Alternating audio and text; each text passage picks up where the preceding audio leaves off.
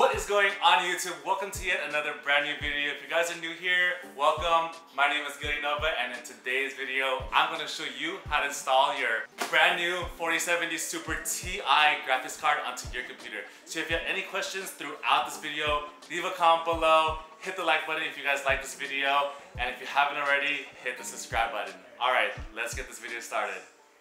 This one is a big boy. Oof. Look at this beauty, guys. So I'm gonna give you a little rundown right here on the side. This is going to be going outside of your computer case. So as you can see right here, we have 3 display ports and 1 HDMI. This right here on the very bottom, remove this plastic and then you should connect that onto your motherboard. It should be really easy. Just push down until you hear it click. And on the other side, you should see a connection for your PSU. This one right here is a 12 pin and it comes with this cable connector inside your purchase. And honestly guys, it should be really easy. Just connect it like this. There's really only one way. Once that's connected, you'll have these 2 8 pins that you need to connect to your PSU, which should be also really simple, which I'll show you in the following video.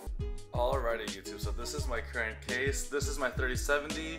We are now going to remove our old graphics card. But before we do anything, touch something metal so it neutralizes yourself. Otherwise, your computer may not work. So first things first, we're going to remove our old graphics card.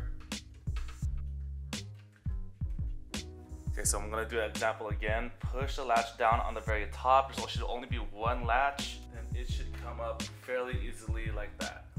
So just to recap, there should be a latch on the very top. If you're trying to remove it, push the latch down and then pull your graphics card. If you want to place your graphics card in, push your graphics card really hard and then you should hear a latch connecting to it. So now let's go try it with our 4070.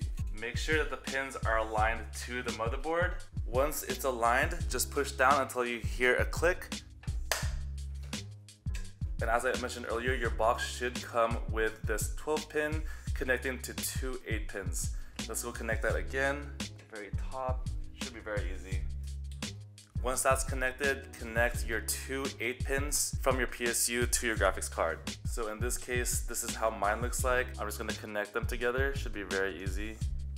And for my case, I have a 6+2 pin. You can easily connect this as well. You may also have an 8 pin also. It also doesn't matter which way you do it, as long as it's connected.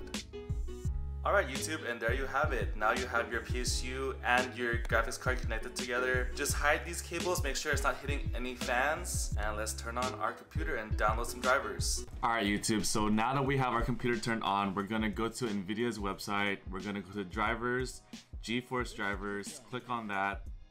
Then just select download now. And then once that's downloaded, we're gonna open up our file. You can see right here, it's downloading right now.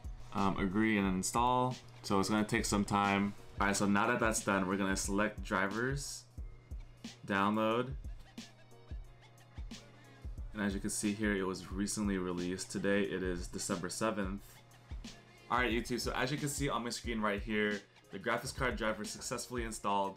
All you need to do now is to restart your computer and everything should be good to go. So if you thought this video was very helpful for you, please hit the like button down below.